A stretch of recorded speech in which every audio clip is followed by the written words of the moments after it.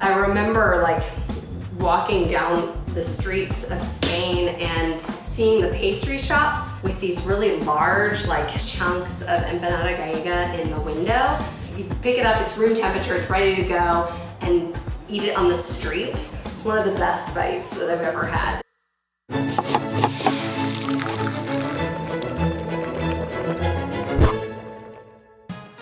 Hi, I'm Katie Button, and right now I'm going to show you how to make empanadillas, which are small empanadas made with sofrito, the building block of Spanish cuisine. Please do not forget, subscribe now so that you can catch the other two dishes, pescado con sofrito, which is a fish dish, as well as arroz, a rice dish. The first thing that I'm gonna do is make our dough. About 1.5 cups of flour, about 1/2 teaspoon of salt. I'm just gonna whisk those together to incorporate, make a little well in the center. This is approximately 1/2 cup of water and 1 egg. Use my whisk just to get that egg broken and started. Once the egg and the water is mixed together, use my hands. Best tool to bring the dough together. It's nice to use your hands because then you won't overwork the dough. Once it all comes together, let the dough rest.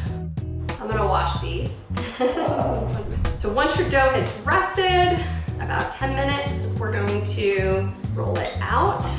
I've got some lard in the freezer. I love the flavor of lard. You could certainly use butter instead. Grating lard is very messy. Spread the lard out in the middle. Now what we're going to do is fold the pastry over, turn it, and roll it out again. This is kind of like a pastry style method. Fold it again. Once you fold it twice, we're gonna wrap it in plastic wrap and put it in the fridge to rest. Rested. The first time that I had an empanada in Spain, it was an Empanada Gallega, kind of similar to the one that I'm making today. I remember walking down the streets and seeing the pastry shops. You pick it up, it's room temperature, it's ready to go, and eat it on the street. It's one of the best bites that I've ever had. Okay, this looks thin enough. Basically as thin as you can get it before you feel like it's going to rip. The thinner that the empanada dough is, the more delicate that the final pastry will be. And I wanna try to get 4 of them out of this dough. So I basically have just a bowl. Once you've made the empanada dough like this, you can freeze it. It's kind of nice to do it ahead of time, which makes throwing together like a lunch or something not much easier. After you've made these, you want to throw them in the freezer so that they can kind of have a minute to rest and set. Just gonna line a sheet tray with some parchment and very carefully transfer these. And now I'm making the filling. The rest of my sofrito here, I'm gonna put it in a bowl, and we're just kind of gonna eyeball what looks right. So I'm gonna take an egg and cut it into pieces.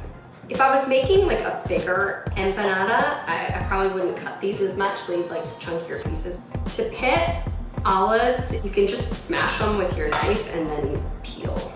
These are corny cabra olives. They're kind of briny. They're a little similar to a calamata. In Spain, they're kind of masters of canned seafood. It's like the whole pieces of tuna that are in the can here. Flaky and delicious and packed by hand lots of times in order to like make the loins of the tuna fit in so well. Look for it in olive oil for sure, not packed in water.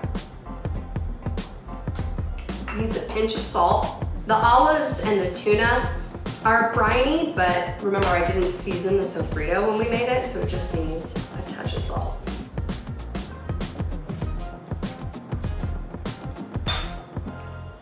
All right, got 4 empanada dough rounds. They come straight out of the freezer and they warm up really fast. The filling, and in this bowl I have some egg wash, and then I have a sheet tray that's prepared for the oven. You want to put in as much filling as you can fit in there and still close it so that the dough doesn't rip, and also like you can get a good seal. Maybe my eyes are bigger than what, you know, they should be. Actually, yeah, I'm kind of overstuffing. Not much, just a little bit. If you have more than ½ inch around the edge, then you don't have enough filling in it. Once you've made sure that you've sealed them really good around the edge, just take a fork and push down even more. That crimping is going to help ensure that they stay closed. The egg wash is there because it's gonna make it brown up a little more evenly. They'll be crispy and shiny.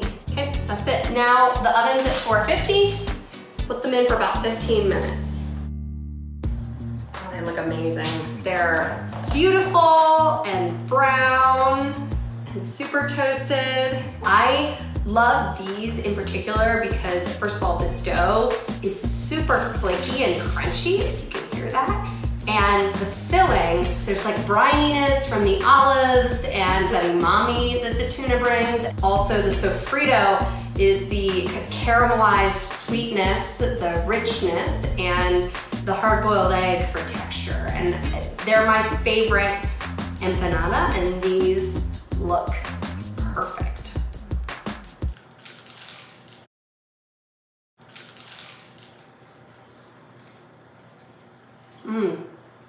I don't know if you can see just how many layers of dough there are with that simple folding technique with the lard.